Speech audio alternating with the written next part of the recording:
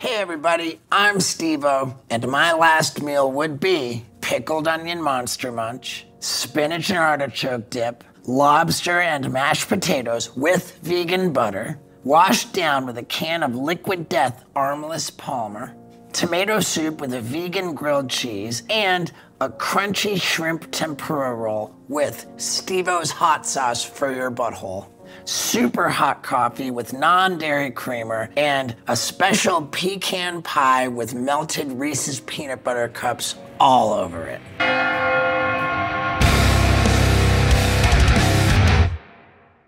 Every person has exactly two things in common. We all gotta eat and we're all gonna die. Today we're joined by super famous stuntman, master hot sauce blender, savior of animals, and creator of the Bucket List comedy special out on Steve-O.com. Steve-O, welcome to the show, man. Thank you for having me, brother. Of course, can you just tell the people really quickly where you came from before this? I came directly from a colonoscopy procedure, which is notable because you can't have a colonoscopy without fasting, completely emptying your entire body for more than 24 hours. So I have not eaten in 24 hours, and I could not be more excited for this interview. We've recommended all of our guests to get colonoscopies right before the show, and you're the first person that took that bait, right, which I'm a huge fan of. You've tight-roped across alligator-infested waters. You have slingshotted yourself in a porta potty. You've been at the depths of drug addiction. In all sincerity, why do you think you're still alive? I think that there's some kind of purpose that the universe has for me, and I don't know what it is, but I'm grateful that I'm still around. Spreading colon health awareness? Yeah, right. I don't know. I'm every bit as surprised that I'm still alive as anybody else. No idea why, but I'm glad I am. I'm glad you are too, man. Have you thought about your last meal before? No. I've thought about last meals in general. I think my career was born of my obsession with death. And I say that because when I was dropping out of the University of Miami in 1993, cocaine's, I felt like I was just ill-equipped to survive in the world because I couldn't make it to class, I couldn't keep a job, I wasn't able to do anything responsible, and my only real passion was for acting like an idiot and videotaping it. So I decided that was gonna be my career, but I didn't expect it was gonna work. I thought I was gonna die having failed miserably at life, and I was mad about that.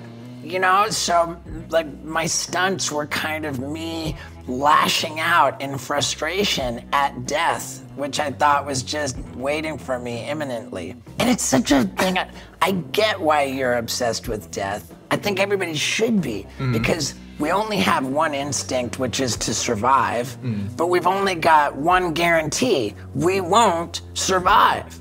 So our existence, the human experience, is a cruel prank on us. And I believe that our objective as humans is to somehow wrap our head around our mortality. So that's why people have kids, you know, to have part of them live on.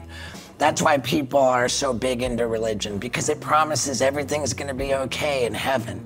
And that's why the cavemen scrawled stick figures on the cave, because they knew those stick figures would outlive them. And that's me with the video camera, man. I love that, man. I choose to distract myself from death with food. Speaking of which, you ready to eat? Oh my God, am I ready? All right, Steve-O, for your first course, we have the Walker's Pickled Onion Monster Munch. We imported this straight from London. And then we got the vegan spinach artichoke dip made with vegan cream cheese, fresh artichokes, spinach, and then a little bit of vegan mozzarella on top. And then, of course, we got the chips, we got the celery sticks, and the carrot sticks to dip in. Okay, let me tell you that I have a real problem with this stuff, man. I am so helplessly addicted to this. It was actually my wish that my entire meal was just this. But they said, you gotta do more. We would have honored it. That was never presented to us. I've always been ready for somebody to have just a completely insane meal that makes no sense. Right. I love this stuff so much that... Oh, God. I have no idea what's going on, but I'm into it. Get the hell out of here. Oh, my God. Yeah, I'm not kidding. If I lived in England where this is available, I would be really overweight. But when have you ever had a problem with moderation on anything? That doesn't sound like you. That's the first standing ovation we've had in last meal's history, and all it took was somebody dropping their pants. Had I known that, I would have done that way earlier. Right, oh my God, I can't wait any longer. I've never had this before. From bag to bag, the concentration of the flavoring varies. And if I could reach out to this company and say, please put more flavoring and make it more consistent, that would mean a lot to me. We can try and reverse engineer the flavoring and send you a bag. That's kind of what we do here. And make it vegan, for crying out loud. What's not vegan about this? It says it's got milk powder in there or something. Walker, shape up. This is the most British flavor, just pickled onion. Right. You know, like in America, we got the barbecue, we got cheddar, all that. No, you go to Britain, you got pickled onion flavor. Right, I mean, it doesn't sound appealing in America, but I grew up mostly in England. This is incredible. I didn't expect it to be like a catcher's mitt shape. What is this, a claw, a paw? What the hell is this, dude? It looks like the entry point for my colonoscopy. This is a life-size Steve-O butthole replica. Go to stevo.com. You can buy one for yourself. Now you gotta manufacture them. And of course, they are edible. Speaking of stevo.com, good transition, Josh. Hell yeah. I watched your comedy special last night, The Bucket List. Thank you, man. It's unreal, the way that you weave in elements of like classical stand-up and just one-man narrative, and then all the videos of some of the craziest stunts I've ever seen you do. But at the end of the day, it's also a really great love story and has a lot of heart. Tell me what the phrase, "is there shit in my vagina," means to you. Well, I attribute that to the moment when I knew that my girl is the one and that I had to put a ring on it. We were filming a silly bit where I'd poop on a fan. And I had all kinds of laxatives and I'd been all backed up. And quite literally, the poo was flying across the yard. Because you pooped into a fan. Right. Yes. Everybody was running for their lives except for my girl, who just moved closer to get a better shot. She got so close filming that she actually thought, with her little mini skirt on, that there might have been some shit in her vagina. Wow. I mean, Steve-O Shakespeare over here, man. That's beautiful. I told you, it's a love story. It is, though. There's a deeper metaphor there. Find yourself someone who will question if your shit is actively in their vagina as well. That's how you know it's real. I mean, in a very literal sense, find someone who will stick by you when the shit hits the fan. That's the move, brother. By the way, thank you for the kind words. I love this project so much. My objective in making it was just to go way past anything I've done before as far as inappropriate, crazy, life-threatening. And I did it all, and I just made it into this multimedia comedy show which marries all of my worlds. Jackass meets stand-up, meets evolved Steve-O in love. You know, it's everything, and God, I love it. Of course, it's too crazy for any, like, network or streaming platform to go anywhere near it, which is why it's available at stevo.com. I have not said this yet to a guest, but your dick has brought me so much joy in the last 24 hours. I've said it to a couple guests, but you're the one that I've actually meant it. I want to ask, like, the deeper meaning behind what you do. Like, do you consider yourself an artist? Do you consider your stunts works of art? Is there a deeper meaning there? Thank you for asking that question. I gave myself the official title of distraction therapist because the human experience is such a dilemma. It's such a stressful position that we're all in inherently, let alone the fact that a lot of people hate their jobs, aren't happy in their marriages, have crippling health concerns. Like, people need to be distracted from their problems, and I make it my job to provide that distraction. There's certainly no looking away. It's a hell of a distraction. In that sense, do you think, in a way, all art is equivalent? Because what I said earlier with, when I cook, when I eat, when I watch a movie, when I play sports, to me it is literally all distracting me from death. Because if I sit still, I start thinking that none of this matters. When we go, it all goes black. Do you think all art is almost equivalent in that way? Like you versus Van Gogh, who's better? Van Gogh is pretty rad. I mean, anybody who cuts off his ear, did he mail his ear to somebody? Like, that's pretty awesome. Yeah, you and Van Gogh have that in common with your new special. No spoilers, but like, an ear's involved. You know, when I started out and I really thought that I was gonna die young, having failed at life, like my whole thing was just hurry up and try and capture craziness so that I can be discovered after I died. Really? My aim was to be the Van Gogh of the video camera. I can't believe it. I'm curious what the point of that is. Like, did you believe in an afterlife then, or a conscious afterlife? I believed that my way of cheating death was to have enough absolutely insane video footage that I would still kind of exist after I died. What do you mean kinda, and what do you mean by I in that sense? Because I hear a lot of people, also, dude, eat the dip, eat the dip, eat the dip. I'm talking your ear off, eat the dip, man. This man hasn't eaten. There's so many people that talk about how, you know, we are made of stardust and conservation of matter and all that, and that when we die, we only return to the earth. But to me, the disconnect in that is when they say, I will be a tree, I will be a star. It's like, no, there's no more I. The I's done. The particle's inside you, but like, what makes up the self? Well, we're getting pretty esoteric potentially, but dive in, man. Welcome to the show. I think it is erroneous to assume that the brain generates consciousness. It's not a transmitter in my view. I believe the brain is a receiver of consciousness, meaning that if you have a radio, if you take a sledgehammer to it, you can destroy the radio, but you cannot destroy the signal that the radio is picking up. Mm-hmm. And I think that's what the brain is all about. You can destroy the body, but you haven't done anything to the signal or the soul, if you will. Have you always had these sort of like esoteric beliefs around like death spirituality? Like, even from a young age? Yeah, I've always been super like focused on mortality and death and spirituality. Where did your belief system come from? Like, were you raised religious at all or no? No, my dad was a corporate executive. And so I grew up in 5 different countries because he was in charge of big corporations like all over the world. We were not religious. I think my parents, sadly, their religion was money. Yeah, interesting. Yeah, and I kind of get it now, but as I grew up, because my dad was increasingly successful, the house we lived in just got bigger and bigger. And your happiness got bigger and bigger as that happened, right? That's how it works. Well, I was self-conscious about it. Like, I was embarrassed for kids to see the big house that I lived in. Like, I wouldn't have kids come over to my house. And my dad was chauffeur-driven to work in the morning.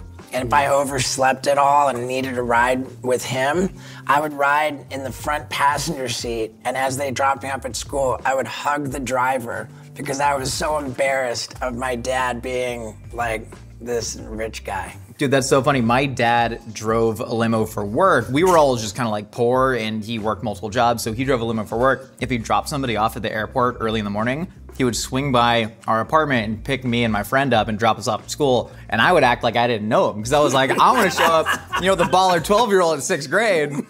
Man, we should have parent trapped or something. You know what I mean? Like, that's epic.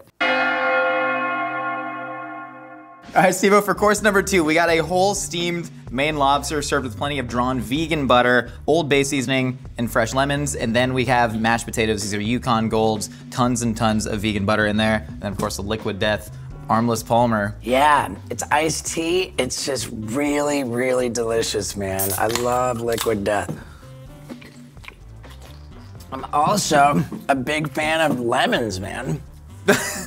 I'm gonna go lemon for lemon with them. I can't not. I love sour candy. That's not bad.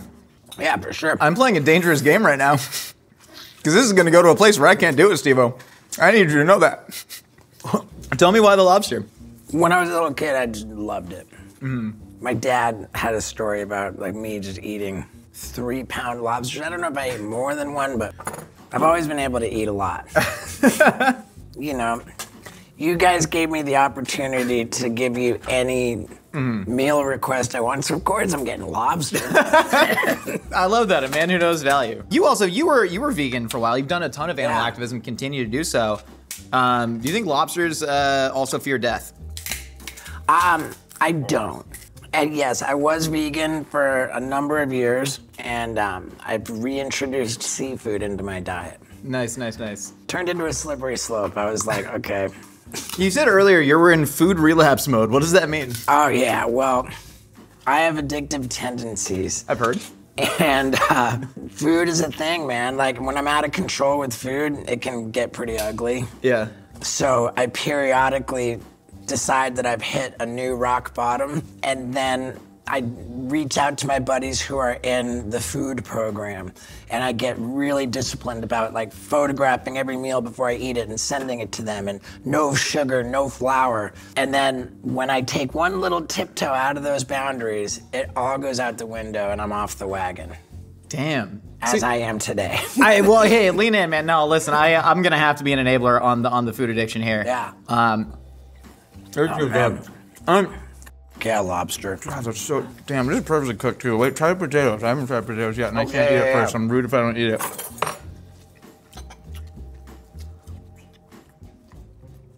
Pretty goddamn good mashed potato, man. You can't really go wrong with mashed potatoes. I'm just gonna do something a little stupid. Me too, here. dude. Steve, I'm a little crazy, man. I'm a little loco. You know, I know you think you've done some shit. You literally read my mind. Talk to me about addiction, because in 2008, you basically had an intervention stage, right, with Johnny Knoxville. Not basically. Very literally. You said that you were going to jump out of a window at 10 a.m. and he said, what's with all the early call times? Right. I had just been arrested for vandalism and felony cocaine possession. Mm-hmm. I got back to my apartment after like 3 days in jail, and there was an eviction notice on the door of the get the hell out of here in 3 days variety, I believe.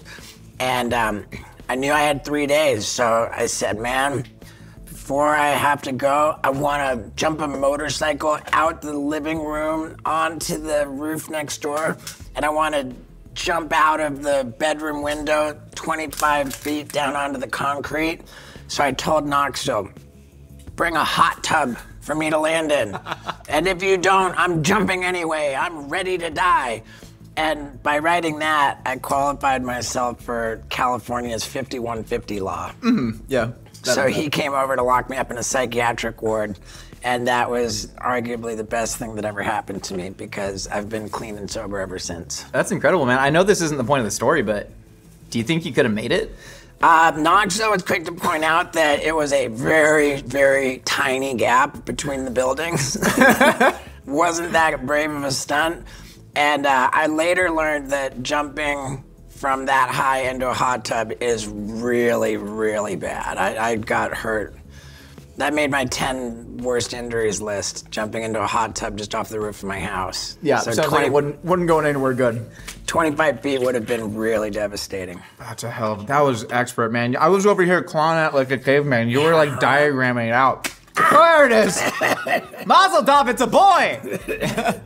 What do you attribute your lasting sobriety to? Like, did you do the whole 12 steps? I don't know, man. Yes, I did the whole 12 steps, and I have no idea where the willingness came from to really commit myself. All I know is I'm grateful for it. Yeah. Do you think it was yourself, or do you think there's a higher power? Because I know part of the 12 steps is submitting to a higher power. I mean, given how undisciplined and entitled and just the way I am, I can only attribute it to a higher power that I was able to really find the willingness to commit myself to this way of life in recovery. Yeah. My life is so good as a result, man. Like, for 15 years now, I've been largely undistracted from just trying to accomplish what I want to accomplish. Mm-hmm. You know, very little time wasted, very few things that I feel ashamed of. And when I do feel ashamed, I address it and acknowledge it, make it right. I just feel really good about my life today. It's all because of that. There's so much apparent joy that comes out of you, one, all the time. I mean, this is the last time we met, you were balancing a plunger on your nose as I ate a bowl of Frosted Flakes out of it. But no, I mean, even in your special as well, like, there's so much joy that is just exuding out of you, you know, even as, you know, your dick's flopping around, playing basketball with body paint on, But it's all these things, even through like the very brutal moments, there's so much genuine joy that comes from you, and it's something that I think people are very sort of receptive to. And something that, you know, me, since watching Jackass as a kid, you know, that joy really, really comes out. Thank you, man. Steve-O, for your third course, we have a vegan grilled cheese with tomato soup, a little bit of vegan almond milk on top of there, and then we have a crunchy shrimp tempura roll, of course, served with Steve-O's hot sauce, both for your butthole and to destroy your butthole. Yeah, I don't even mess with the destroyer. The butthole destroyer is really just so aggressive. Wait, like how aggressive? The top 3 ingredients are the 3 hottest peppers on earth. Technically, they were just beaten like a week ago, so now it's only like 2 through 4. That's not that bad. Oh, wow. Oh, no. Woof. Oh, you know what's funny? Wow, dude, you're a gnarly guy. I just want to impress my mentee. Yeah, dude. We all did it when we were in middle school. I ate a habanero because of you. Wow. Really good. No, I have a lifelong love of spicy food, but I have gotten so messed up on, they call them super hots, anything that had to be genetically engineered past a habanero, that I can now taste a super hot and it gives me an instant gag reflex, even aside from the heat. Wow. So there's something in it. That's really delicious though, man. Yeah. Yeah, this is just kind of too hot for me. But the OG Steve-O's hot sauce for your butthole, I can't get enough of it, man. I just love it. Like, no disrespect. Man up! Sorry, I had to get myself a little bit. I had to go JV football coach on me. If you want to yell at me, go for it, man. No disrespect to the chef, but I don't even taste stuff before I put my hot sauce on it. Yeah, drench it for the whole group, please. Yeah, like I really, damn. I really love it. Wait, I gotta join in. Why the grilled cheese and tomato soup? I mean, that's classic comfort food combo. Like, why not? You know? Yeah, fair enough, man. I'm in relapse mode. I mean, tomato soup you gotta watch out for because it is so full of sugar. You would never even like believe it. But if you read the label on a can of tomato soup, it's a shocking amount of sugar. Like can of Coca-Cola, shocking. I mean, that's every food in America though. It's just plied with like sugar and salt. Just enough to keep you kind of like happy and numb and keep profits up, you know?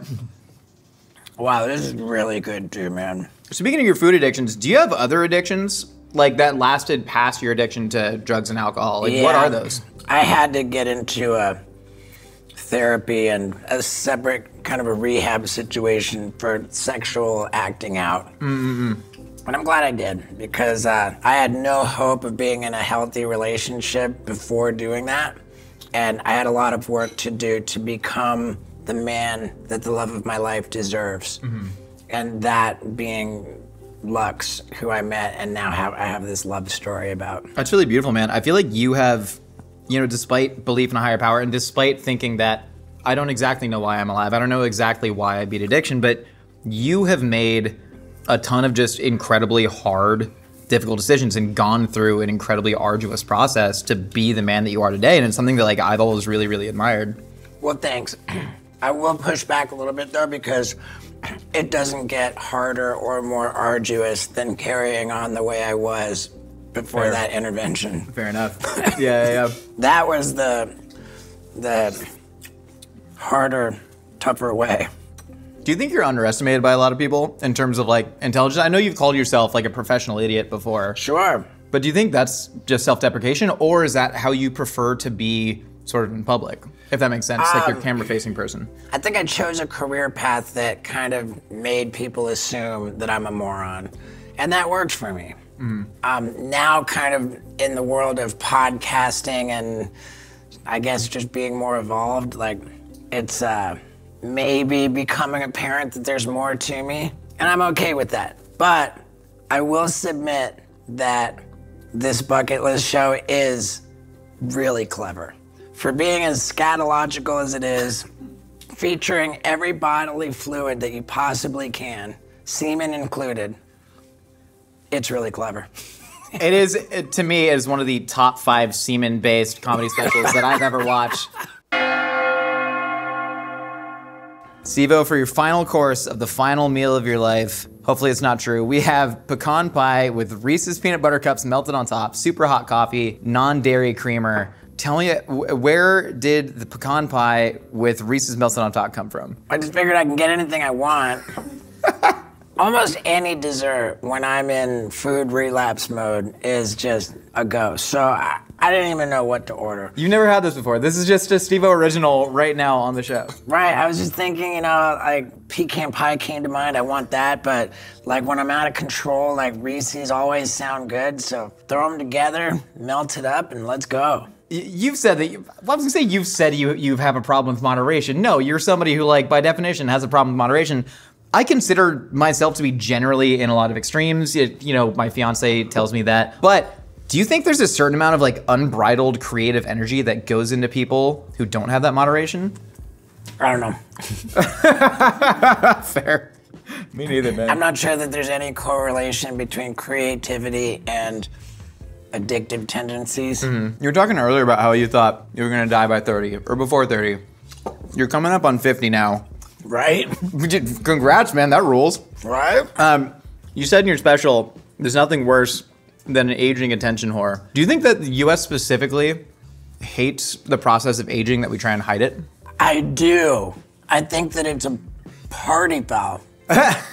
What, getting old? I think that aging is a party foul. Like, Yeah, stop doing that, Grandma. right? And it goes back to the whole mortality thing. You and I are obsessed with mortality. Yeah. Most people just have their blinders on. They don't want to think about it. Like, just la, anything but considering mortality. And that's why people don't want to look at old people, because they're reminders of mortality.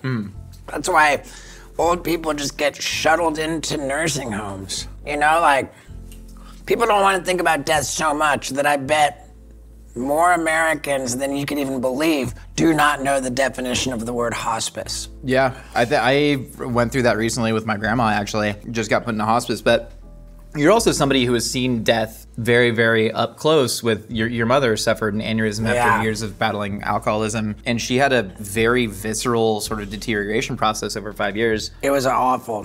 Yeah, what did you like learn about life and death in that? Well, in the suffering that I saw my mom go through for her last 5 years, number one, when she did finally pass, like, that was just a blessing, because the suffering was over.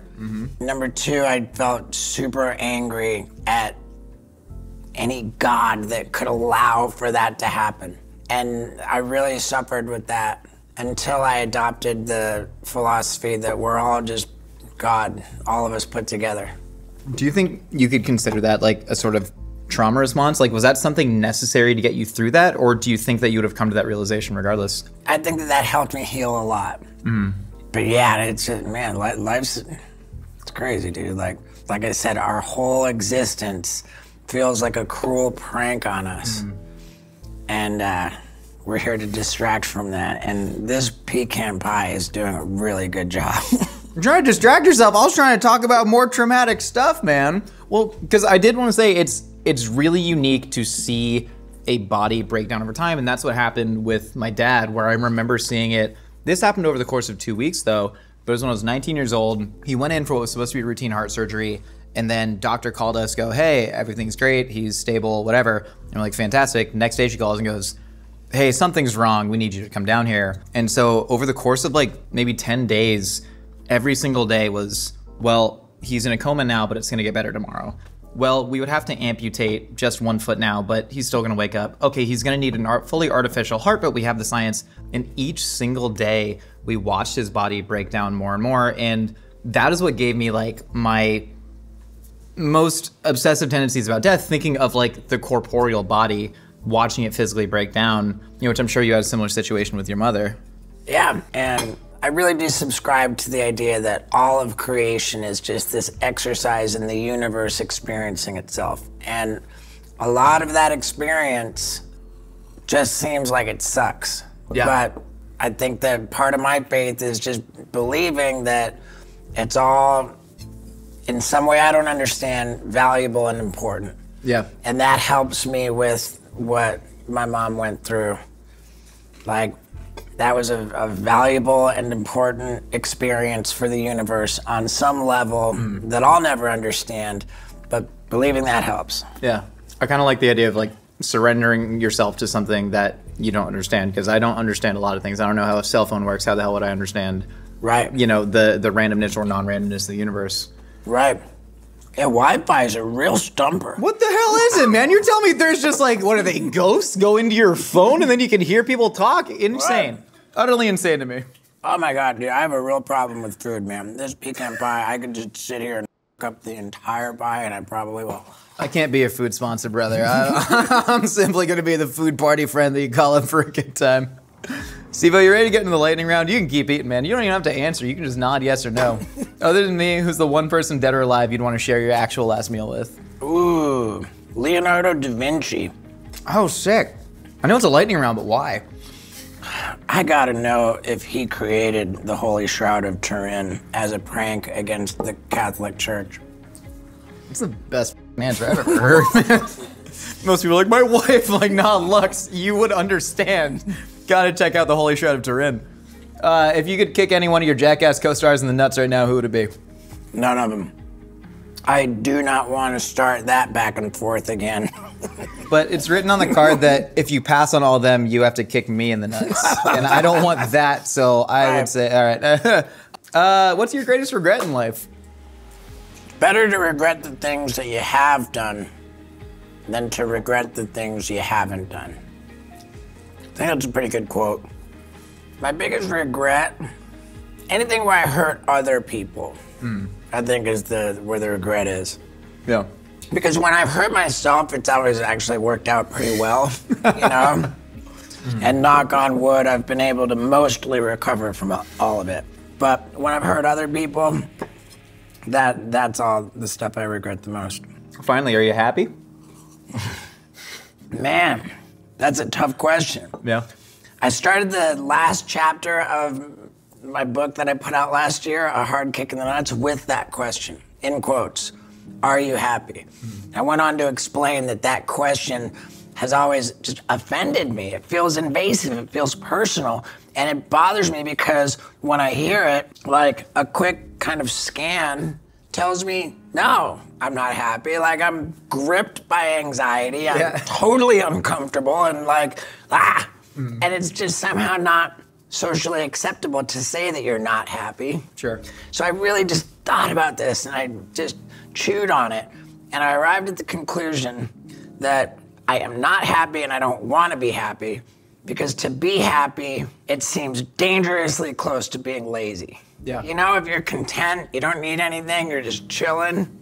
But no, I've got this default mode where I feel like everything's not going to be okay.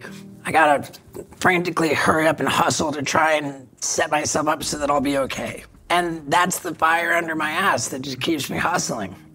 So if I had a choice, be happy or just gripped by anxiety and hustling and striving and accomplishing, I'd choose the hustle, man. I only have space to write one word, so I'm gonna put maybe.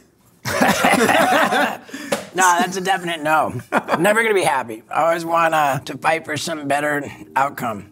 I love that, man. Steve-O, thank you so much, man. You have been an incredible guest. I've never seen someone eat with such gusto. I've never met somebody who's lived such an interesting life, and your special brought me so much joy when I was able to watch it. Everybody go check it out. And finally, you can deliver your last words to that camera right there.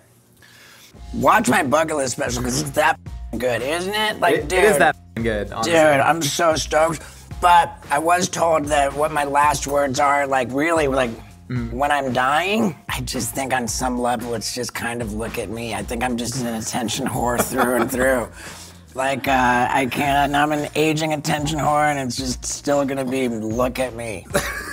That's it, man. Sad reality. Yeah, my last words, look at me and look at my bucket list special, because it's really crazy. Steve-O, man, thank you so much. And thank you all for stopping by the Mythical Kitchen. We got new videos out all the time. Go to steveo.com, get the bucket list special. Reese's on pecan pie is a good call. Dude, this is a revelation, man. I don't feel so good, Mr. O. I don't know. Face the reality of mortality head on with our new Last Meals hat and tee, available now at mythical.com.